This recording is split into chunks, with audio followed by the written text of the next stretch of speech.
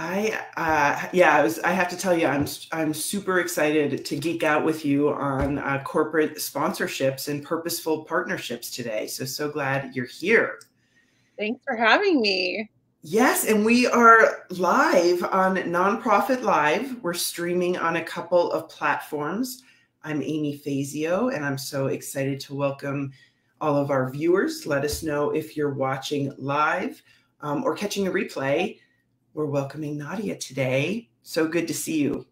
Good to see you too. Happy New Year. I think this is our first official conversation of 2022, right? Yeah, I think it's legit. It's still Happy New Year. Yeah. Yeah, we could still get that in there. I mean, once you're crossing to February, it's kind of like, okay, we know it's the new year.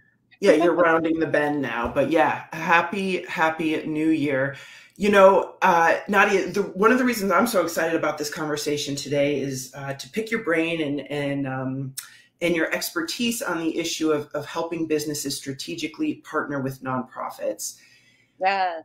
Over in the collab, the Nonprofit Collab, which is my membership group of big-hearted, badass nonprofit pros, we've been planning our 2022 fundraising, strategy, and locking in those events is so important because otherwise they can get really out of control and distracting, and they're really important. Mm-hmm. Yeah. And one of the things that always comes up when you're doing your event strategy are sponsorships, right? And so many nonprofits equate working with businesses to event sponsorships, and we're going to blow that myth up today. Yes, it's so true. I hear that a lot. Yeah. So we're going to get in the head of some of these businesses so we can give them what they want, really partner with them, as you said, in meaningful and purposeful ways so we all win. Exactly. In meeting the mission. So welcome. Nadya, let's jump in. Can you tell us, introduce yourself and tell us a little bit about Alter New Media and what you do there?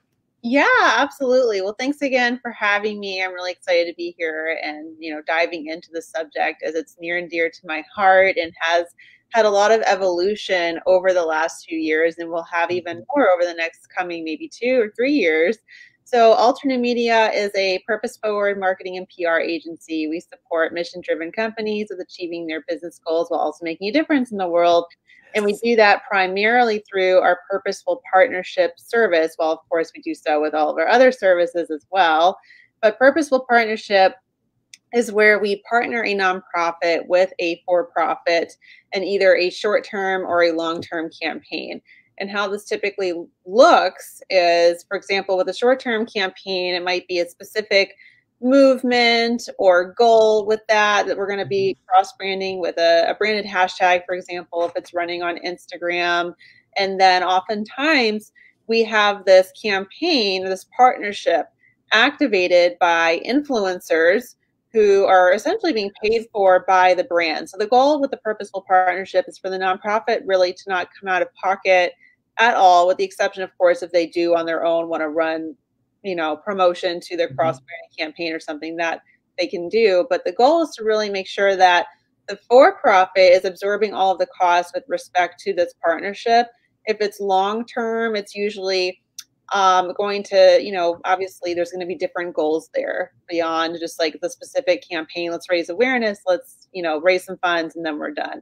Versus let's have a long-term working partnership. We have to be really mission aligned in that case. So just as an example, we partnered a nephrologist, a kidney doctor who has a multimedia cooking platform called The Cooking Doc. He's in Greenville area in South Carolina. We partnered him in an exclusive partnership with the American Kidney Fund, which is the country's largest kidney organization. And so this partnership is manifested through a lot of contributions from Dr. Blake towards their kidney kitchen, which is like healthy eating resources for people with kidney disease. What a brilliant aligned partnership. So we got to back up because there's so much to unpack here, and I want to dig into that example because that just makes sense, right? It's not hard. It just makes sense. Exactly. But there are so many media companies out there. There are so many marketing and, even in the nonprofit space, in the for-profit space, all the different pieces of it, which of course you do brilliantly. But this is a pretty unique niche, I think. I mean, the fact that you're basing your whole model on an overall strategy, but you bring this unique focus to thinking about that social responsibility. Exactly. And so, I mean, right now, the Purposeful Partnership, it does kind of fold under our overall PR offering, because we consider this a form of PR for the client. Of course, again, encouraging them to do good in the process of gaining that exposure and that awareness. But, it is folding under that service at this point in time. However, I am actually gearing up to look into spearheading Purposeful Partnership as its standalone tech platform, where nonprofits will be essentially in a database and will have the ability to be matched with the brands, but also nonprofits, not just brands for the Purposeful Partnership, but also to find influencers who would be willing to be pro bono ambassadors for your organization. So something I have active or about to be active now, and I know there's a lot happening here, but is a community where nonprofits can interact intimately with influencers who are mission driven to, basically get them to be ambassadors for their organizations. But my, real area of excitement is for sure this Purposeful Partnership standalone platform, which, will require us to go through the whole traditional startup thing of doing a raise and all that. Yeah, so this is in the works, but guys, this is a very cool idea. And we've talked about it a little bit before, so you're going to have to get me more up to speed, but you're really creating a space where nonprofits can come together with businesses and influencers. So social media influencers, and it's sort of this trifecta of how can we come together, right? I know that I was working with stackup.org for many years, and that is an amazing veterans organization. We talked a little bit about it. They raise a majority of their $1 million budget from individual donors, and they do that through the power of influencers. And it's an amazing tool in the digital community building space to mobilize a ton of people. And especially when the message aligns, it just becomes a no-brainer. Exactly, 100%. And it's just a matter of, finding those appropriate matches, like that's like the big thing, making sure that there is that mission alignment. In another example, we've been supporting a fashion app called Open Wardrobe, and the whole focus of this app is on fashion and sustainability, or sustainability in fashion. So the concept is you have the app, you download your app, you can create a digital wardrobe of what you already have in your closet. So that way you're not going to be tempted necessarily to go, make new purchases, and especially with fast fashion. So that's the whole basis of that app. So we're like, let's figure out the best organization to partner you with for Purposeful Partnership. We came across a youth-led organization out of Vancouver, Canada, called Threading Change. And so their focus is on sustainability in fashion, as well as lifting up marginalized voices in fashion. So what we did, partnerships. This is brilliant. This is so exciting. I really want to back up because one thing, we're excited to see Greg. Hey, guys, thanks for joining the live. Good to see you, and Alicia and Kelly. Good to see you. Here's what I love about what you just said. So you are like, okay, we're, part of our strategy is purposeful partnerships. I want to really emphasize two things. You said it came under public relations. I want our nonprofit pros to hear this. The real point of public relations for any entity is to get in front of new audiences. It's a really big, that's the bottom line with public relationships. So think about it. If it's your business and you're thinking public relations, when you're approaching them, you have to understand that's their goal. And be thinking about it from that perspective. Right. It's also a story. It's a story for the business. It really, makes them look good. Obviously, businesses are going to have like some selfish element to this. Naturally, they want to like, well, we love the cause and we want to give back, sure, but what's going to happen for us? Like, how is it going to work for us? Right. Is it going to take a lot of time and resources? What's in it for them? Right. Right. If you're not asking yourself, if you're like racking your brain about how do we get more businesses on board, and you're not having in-depth conversation of what's in it for them, that's a one-sided relationship, folks. That's what that is. Yeah. Exactly. And it is for sure the exposure, as you said, exposure to the new audiences, both for the business and for the organization. And of course, businesses, I always say, look, you in this climate, especially, you really should position yourself as a company that cares about, a cause that's either passionate to the founders or just passionate to the overall culture of that company. And it further reinforces that as well. It substantiates it. Okay, so the other thing you said that I really want to slow down to make sure these guys are able to absorb this is you didn't spin your wheels going to a million meetings looking for a nonprofit to partner with. What I heard you say was you thought about the type of organization and mission that would be a good match, and then you went and found it. Right, correct. That's pretty intentional and very efficient use of our energy and time. I love that. Yes, guys. I mean, when you're thinking about partnerships, thinking about, like, for example, I mean, if you're a nonprofit that's, really working hard on animal rights, or maybe you're like an animal sanctuary, wouldn't it make sense to find a company that's focused on animals, or providing product for animals in a way that's ethical, or, that's the type of partnership that you want to be looking out for, not like, oh, well, let me just find that random law firm in town and like get I them need the richest company I can find. Right. It doesn't make sense. Or this, I hear this a lot too. Oh, well, you know how bad the economy is. People just can't give, like as if they know what their financials are or their numbers are. Right. Or like, you're digging yourself a hole there, and we all do it. I mean, even as a business owner, we all have our moments, right? It's like, oh, shoot, like it's slow, and like I guess that means it's gonna get slower, and then your mind keeps going and going and going. Just try to keep yourself from going there by being proactive. Yeah, I love that. I love that intentional reaching out.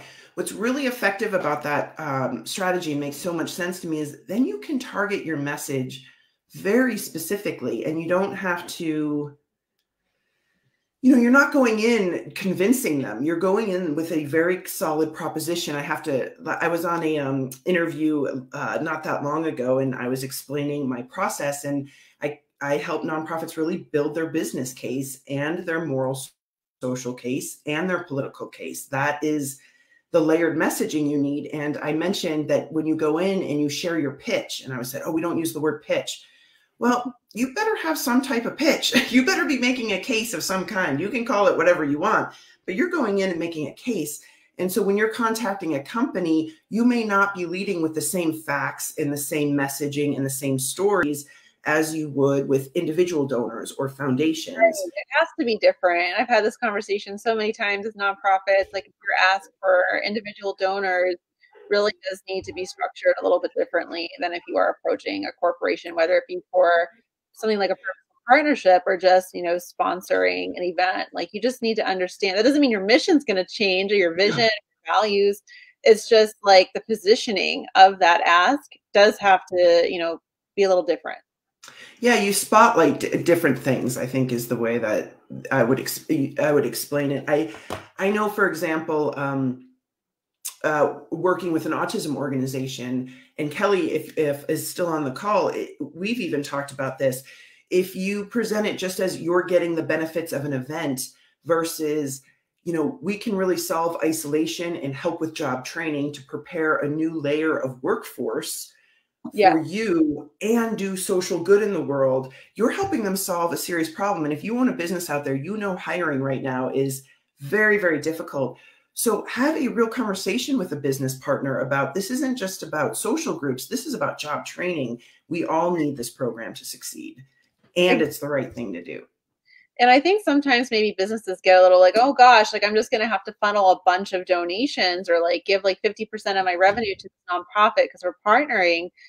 Sometimes they will have that reaction, and I respond, this is more about like cross promotion and ensuring that the nonprofit receives the reach and impact and exposure that would lead to donations. Of course, if you can, maybe restructure things to where maybe an individual product or a set of products could, give back to 10% or something like that, then that would be great. But it's not absolutely That's not the only way.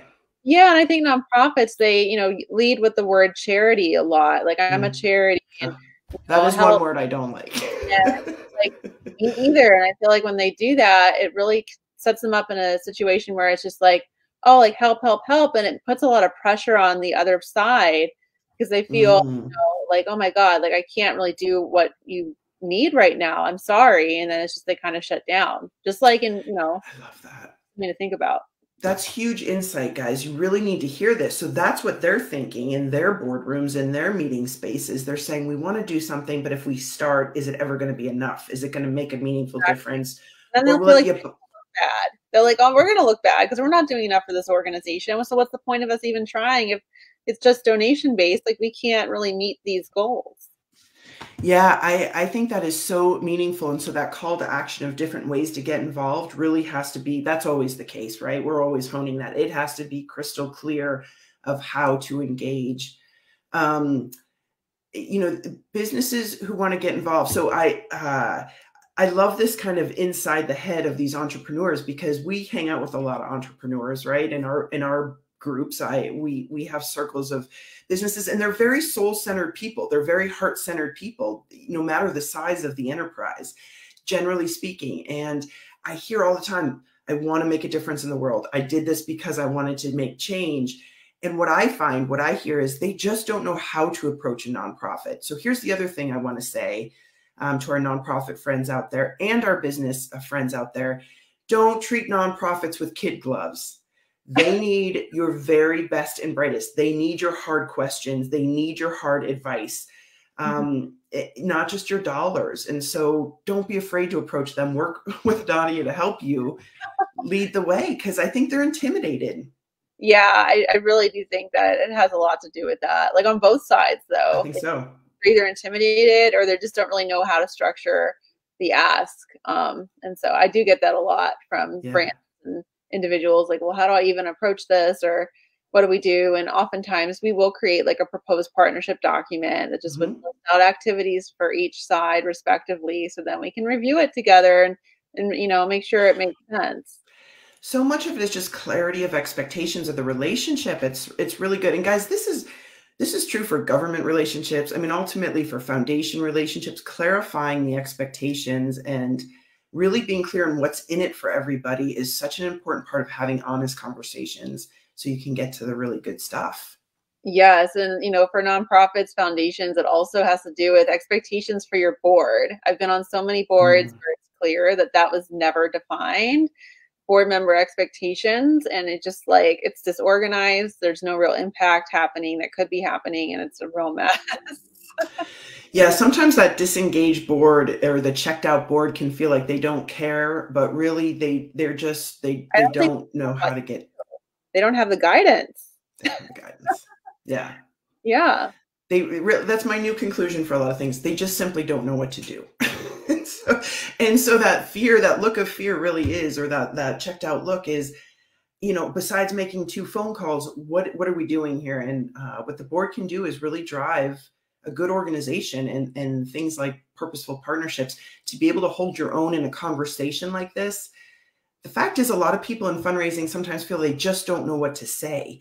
They want to call, they don't know who to call, and they don't know what to say. And you've really thought through, be strategic about how you reach out and let them know you've chosen them, that you've Right. thought they could be a good partner, seems to be an important part. And if it's a bigger company, you know, think of it this way, you know, obviously the company might not just be straight up writing you a check, but if they enter into a purposeful partnership with you and they are willing to donate like a percentage of revenue, or you know, even if not, like their audiences, particularly if they're very large, are going to see your organization in their promotion. So, you know, a lot of the results and ROI, like just the impact, is going to come by and through the exposure you're getting. Yeah, learning to be a good partner is going to pay off, not in incremental steps, but in big quantum leaps. It's building the momentum and the foundation. So when you look at these partnerships, as you said, you need to think what the short-term and long-term goals are. I think that's really important. Yeah. So much good stuff here. I'm curious from others. Kelly's saying that I think the issue we're having now is that it's a new mindset. So including training and sponsorship is a huge give on our part. However, it's a new mindset for the workforce. So including training and sponsorship. So Kelly trains businesses how to become more autism friendly and aware. And so she's negotiating the sponsorship as well as offering to do some work with their teams, which is pretty neat relationship.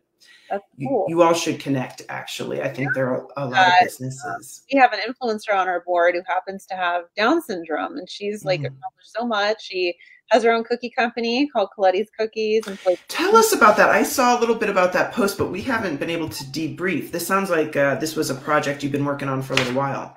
Oh, yes. Well, I love Colette so much. She's an amazing human. She actually reached out to me on LinkedIn maybe a year or so ago to see if I would be willing to help her with pro bono marketing support. And of course, I had to say yes. I'm like, oh my gosh, like she's doing so many great things. So I agreed. And fast forward to now, she's on our influencer division. So we do have an in-house influencer division where we rep influencers and partner them with brands or pitch them for collaborations. And of course, in her case, she gets a little extra TLC. We support her with her content and a lot of mentorship.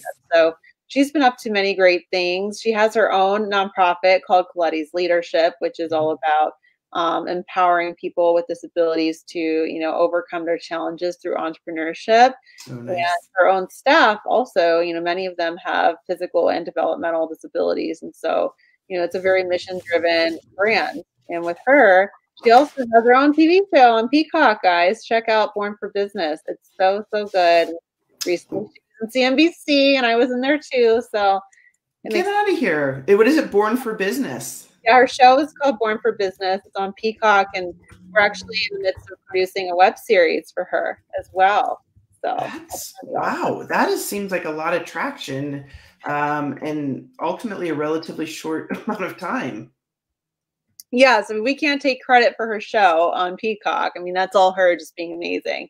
Yeah. But, she's great.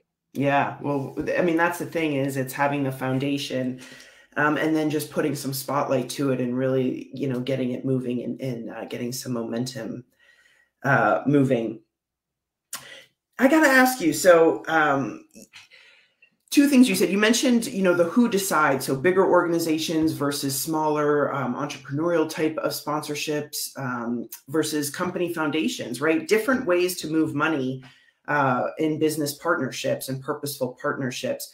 What is it they are looking for? What do you think really, what are some of the things you've heard and helped to negotiate between organizations that have stood out as unique or... Well, sometimes, the nonprofits, when they're approached with the concept of purposeful partnership, at least this point in time, which leads me to believe I need to do a lot more education on this subject. They didn't really know what to say or how to respond. So the first purposeful partnership we ever facilitated, it was super strategic and so much fun, was with the Chill Foundation. That is a nonprofit that focuses on board sports for underserved youth. So whether it be snowboarding or skateboarding or surfing, the board sports are there to essentially empower them and give them an outlet. So this client we were working with, who is a hip hop artist out of New York City, she's also an avid snowboarder. So we were trying to figure out a good place to, how do we, bring more awareness to you? And I was like, before Purposeful Partnership really had a clear, defined name. This is back in 2018. And I said, I feel like we should partner her with an organization and she could be an ambassador for them. And so I did some research and I came across Chill Foundation, which also happens to be founded by the Burton brand founders. So fast forward to later, they at first were a little perplexed by the idea. They didn't know how it would work. And there goes that proposed activity stock that I prepared that kind of fleshed it out, what the expectations would be on each side. And so she became their first ever ambassador, starting with the New York City location. We got their kids that they support in one of her music videos. No kidding. Amazing. And she raised, a couple $1,000s for them in the first 6 months of being a partner. And now she's also an ambassador for Burton brand. So obviously that was hugely impactful for her because she brought impact and value to this nonprofit. And so the founders of the nonprofit, who were the founders of Burton, were like, let's make her an ambassador for the brand. So it really opened up a huge door. So it wasn't just the one relationship, it was the door that it opened. Yeah. The second relationship did take a little bit, maybe after a year or so of the, ambassadorship nonprofit. And she's still an ambassador for them. So it's already been almost 4 years. So that's interesting. You actually, it sounds to me, you thought about the organizations they could partner with, the types of causes or issues. I teach community and civic engagement at Penn State, Beaver. We've talked about that. Yeah. And when we work on our civic engagement project, you talk through, what do you care about? What are the causes out there? What would those causes help highlight, or part of your brand it would help spotlight? And so you were trying to share a little bit about her personal interests. Mm-hmm. And what a clever way for people to get to know her better and do Exactly. good in the world. That makes a lot of sense. So when we're approaching businesses, you can be thinking about it not only from their business mission, but also getting to know that business This leader is why I'm so personally. excited about like building out this platform, which I feel like is honestly going to be the best solution and the fastest way to scale up purposeful partnership, because my goal is for nonprofits and brands alike to, and influencers, to select their interests, what lights them up, and then the matches would happen through that. And maybe one day it'll be algorithm based, we'll see, depending I on how. love this idea. I'm on board to support. I love this idea. I love the scalability of it. I love the fuel that it could really put to Exactly. having more interesting conversations. That's what it's about. If I have to sell, when I was a CEO and we had been doing very well, and it was time for a significant leap forward, I remember going to my board and saying, "Do not make me go back to these companies and sell banners to them. Like I will not do it. Like that is embarrassing. They're giving me tens of thousands of dollars, and I'm talking to them about logos on projector slides. It's we're missing the conversation, I think. So it gets so much more fun when you have something to talk about that's not just the four sponsorship benefits, the Right. bottom line. It can be so like, oh my gosh, like here's another sponsorship deck. Like you're gonna get like to speak, like the It's VIP. And no fun to sell. I've created decks like Oh this. yeah. That's what the nonprofits, back in then, it was like 2017, I think I was working on one. That's what they wanted. And so, it's a little more challenging. This is before the purposeful partnership concept even came in my That's head. probably led to Probably. Sorry. it. You were traumatized. We couldn't really make much headway with the deck. I mean, even though it looked great, but it's just like, oh, okay, like here's another one of these, probably is what they're thinking They on the. get so many of them too. Yeah. And Exactly. we get trapped in thinking it's about the widgets, it's about the benefits, it's about the bottle of wine on the table, or the ability to speak, or the logo on the website. And that stuff, it's not to say it's not important, but it's not enough. It's same thing with fundraising. It's surface relationship building. I think you're saying there's a path to go deeper with it if you can really listen and think. Exactly. And it's like brands, like there's nothing stopping you either from having more than one purposeful partnership. Now, of course, I would encourage you to try and find one long-term partner, and then maybe, depending on how you structure that agreement, it could be like something else. Like probably with the platform, I'm going to be encouraging max of 4 partnerships per year, so like one per quarter max for companies. Like I want to develop Oh, this, I see. Yeah.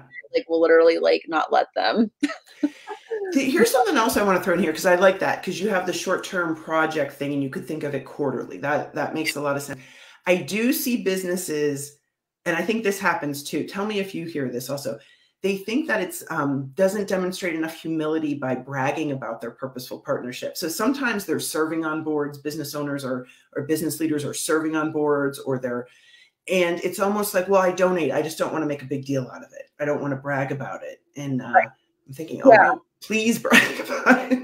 I've heard about that before, but I mean, again, that's very specific to just like writing a check typically versus creating a campaign that's cross-branded, cross-promoted.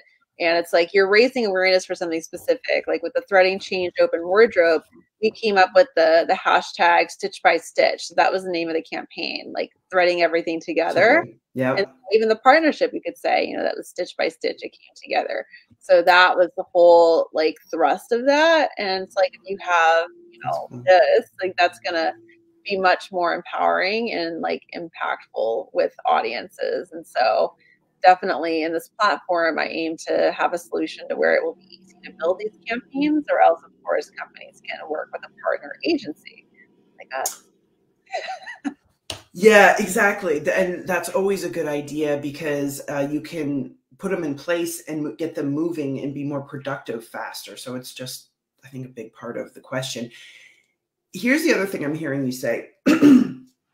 If you're making this big recommendation to your clients, to the businesses you're working with, and you're connecting them with nonprofits you may know or you're getting to know, you must have a very fairly stringent vetting process. It's not just any nonprofit with any kind of mission, even if it sounds good. What is that? I think it's important we hear that your interest or your passion isn't always enough. There's actually a vetting process. How does that look for you, formally or informally?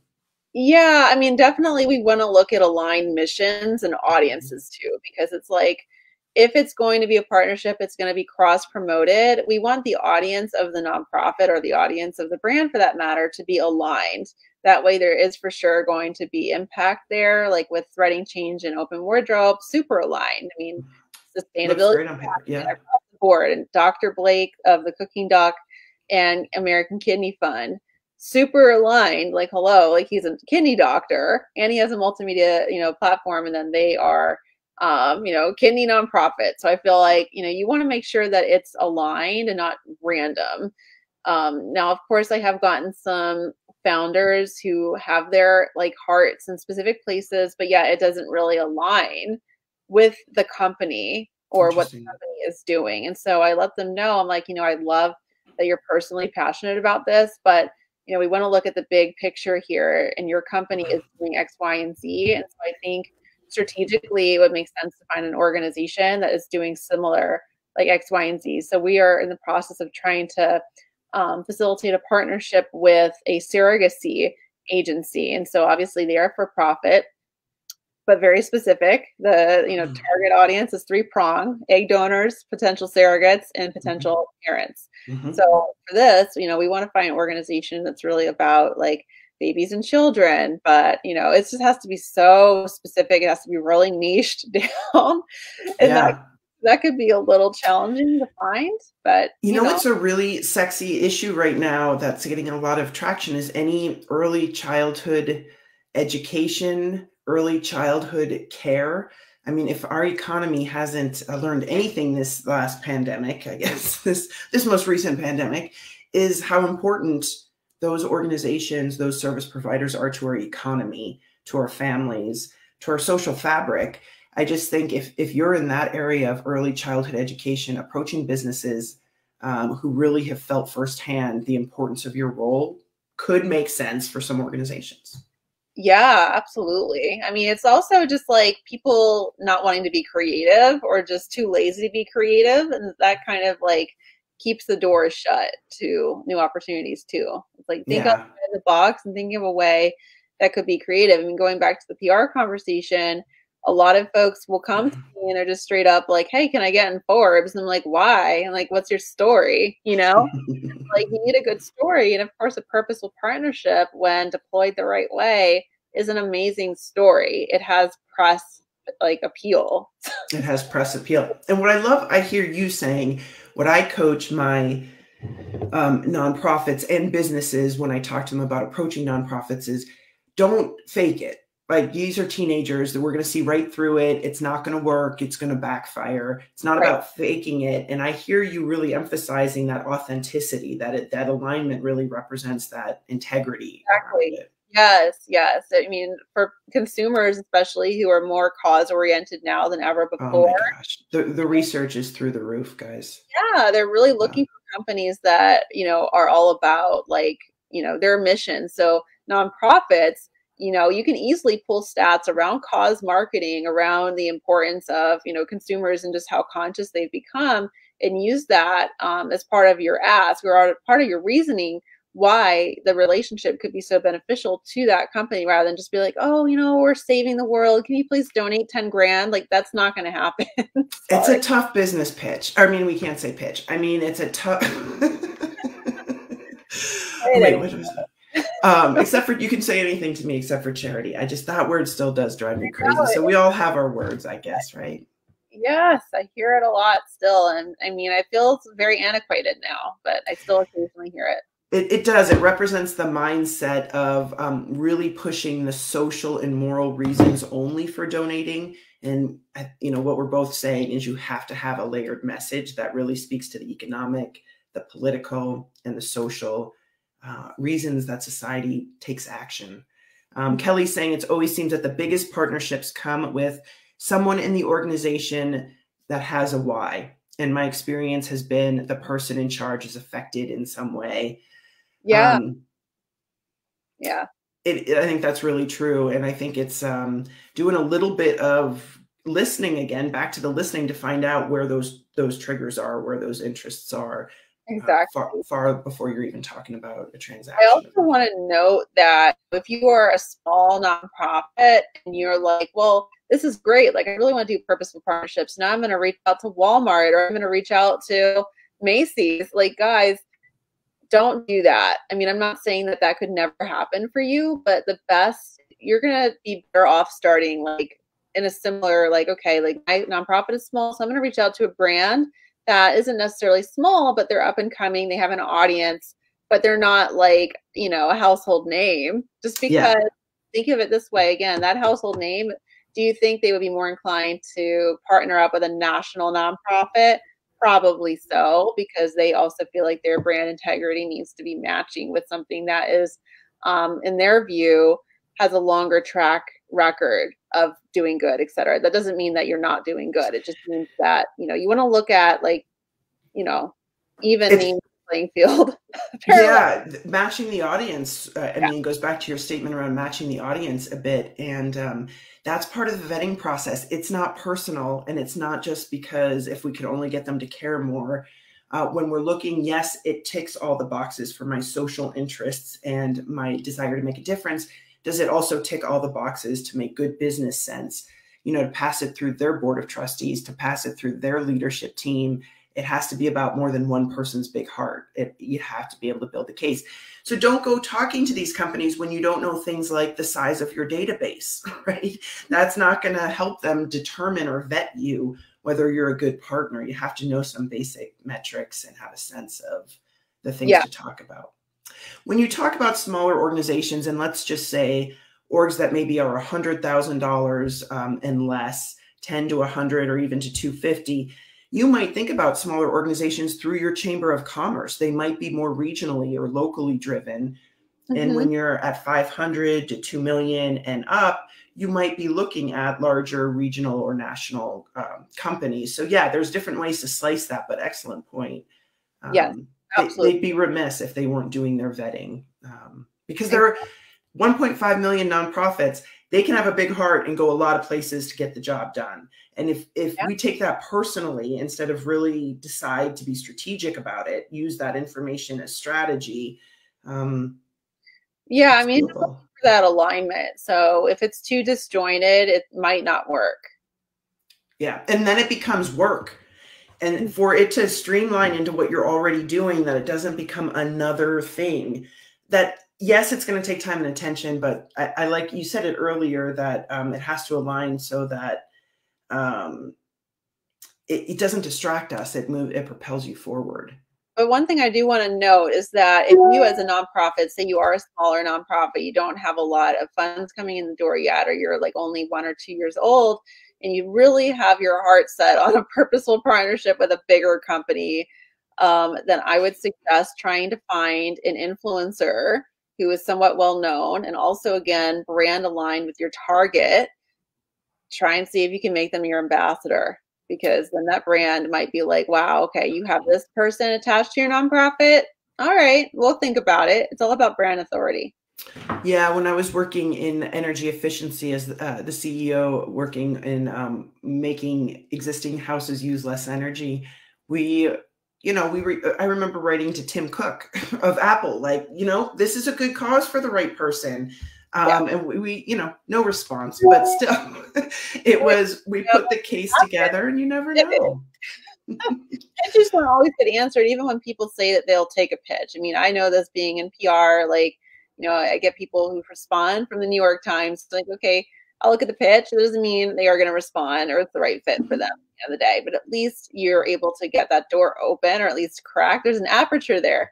there's an aperture, you have some hope. You have some hope, and if you don't show up, the chances go way down for something magical to happen. And it's really about us building our muscle and flexing our muscle and growing our confidence and our skills around it. The opportunity is either this one or the one around the corner. It's just how ready we are Exactly. to go after it. So you're saying build the readiness. This is by far my favorite. This is some of my favorite fundraising because it's right up there with major donors. The conversation just gets so much meatier. It's more one-to-one. You just can't be giving that same kind of attention to hundreds of individual donors. I'm not going to get into how we need to be thank you noting everybody you do, but you're only a human being, so you have to be strategic. Guys, like have an active campaign or a MailChimp account, like moving those individual donors like a machine. Yeah, don't like literally write something individually for each person unless you maybe your strategy is like, okay, people that donate over a certain amount, we will send a handwritten note. I mean, I get handwritten notes from like big organizations, and like I know this is not handwritten, but I understand that. Like it's fine. Like I love what they're doing. Like that's it. They're rooting for us. They're not judging us. They're rooting for us. Exactly. It's a purposeful partnership. It's not a random acquaintance, right? Exactly. Claudia's saying this sounds very beneficial. Good. So we've got Claudia fired up about some intentional relationship building, and Kim is on the call. Hey, Kim. Kim's powerhouse of intentional relationship building partnerships. She's working with some other nonprofits. So many pro-life nonprofits would embrace the surrogacy companies, if not Catholics. You're right. So again, be very clear. Where is the mission? I like to talk my clients through the who cares. When you can take the charge out of it, just really ask, who else cares about this as much as we do? Our vendors, because they're making money from us. And if we go under, they stop making money. They care, right? Or suppliers, or what associations care, what elected officials care, what type of individuals care. It's all about relationships, marketing, PR, fundraising. It's all about relationships and psychology. So if you can crack that, you're going to be in a good place. Might still take some time, but it will happen. And I do think as an industry, we trip up on the thank you notes as the relationship building strategy. And it is an important one. But if that's your core strategy, you're missing like 300 days out of the year where you could really be building meaningful relationships. That alone. And also think about, like, if you do have a purposeful partnership, then you can do like virtual events. Another one that we facilitated was with a Dress for Success location here in Las Vegas. And this was a short-term partnership. It was the end of 2020. Couldn't do anything in person here in Vegas. Still, really not much. And so we were working with an app that works to empower local Las Vegas businesses. So I'm like, okay, local Las Vegas businesses, workforce, Dress for Success, helping people get back in the workforce. That's the partnership. So we did a virtual panel. I pulled in some pretty well-known influencers that are local to the area, and we were able to raise funds for the organization while basically we positioned Be Right Back, the client, as a sponsor of the event. So the founder could come in and explain his, mission and cause, and Dress for Success rep could come in and explain the mission and cause of the nonprofit. And we had a candid conversation about, the, state of businesses or the state of the local economy in Las Vegas, and just having conversation about how businesses can get back up and running again. So that was pretty much the thrust of it. And how Dress for Success plays a role in preparing the workforce so that businesses can thrive. I mean, it just makes good sense, right? Exactly. Yeah, looking for that synergy. 1.5 million nonprofits. It's about standing out. It's about finding your unique niche. And wow, Nadya, you found a really cool, unique niche. And I talk to and work with, hear from different people in the media space, and nobody's talking about this, and nobody that I've seen is really approaching it this strategically. I definitely need to be talking about it more. It's always about like, okay, I'm doing all this, great stuff, but I need to find the time to actually write about it, put more content out there. But I love hearing that feedback because it really is something I'm passionate about. I'm just so excited about the potential of scaling it up with this technology, because I really think that's going to be the most expeditious way to get it in front of more people versus the, handcrafted purposeful partnership that, we facilitate, of course. That's not going to go away, but we still want a way to scale it up. Yeah, now that you've got your steps boiled down, now it's time to scale it. Exactly. And I love your tagline where purpose and profit are not mutually exclusive, right? And we got to get comfortable talking about money, talking about profit, talking about purpose as necessary and coming together. No mission, no money, no mission. It's really that simple. Exactly. And it's funny, a lot of people, when they read that initially, they read it as purpose is more important than profit, or purpose over profit. And I'm like, well, that's not actually what that means. Like, it's purpose and profit are not mutually exclusive. We need to be able to profit to keep being purpose forward. Like, this is a reality. But likewise, in order to be profitable, you have to have a clear why. So it is reflexive. It is. That's well said. And nonprofits need to hear that too, right? Like you have to be able to talk to businesses and be comfortable enough talking about money and profit, and use words like profit and sales, and words. In Nadia, in our world, you may be familiar in nonprofits, we don't say marketing, we say outreach, or we don't, and we're hiding around these things so we can fit them in grants and ridiculous stuff. I know. I was working with someone, pretty early in my marketing journey. I think this was back in 2016 or 2017. No, 2016. So he is a consultant working both on the grant making side and then also on the nonprofit side. His whole tagline was think money first. So stop, having the scarcity mindset. Nonprofits, you are not, you need to think like a business, even though you are a nonprofit. Like, as you said earlier, you're getting out of that charity type mindset. Well, at Magnify Your Mission, we're a big fan of, it's a tax code, not a religion. And so we have to run it like the business structure that it is. So I couldn't agree more. Nadia, how can folks stay in touch and keep up with what you're working on? Any suggestions for us? Absolutely. So I would be happy to get on a 15-minute call with any of you just to follow up on what we discussed today. It would be my pleasure.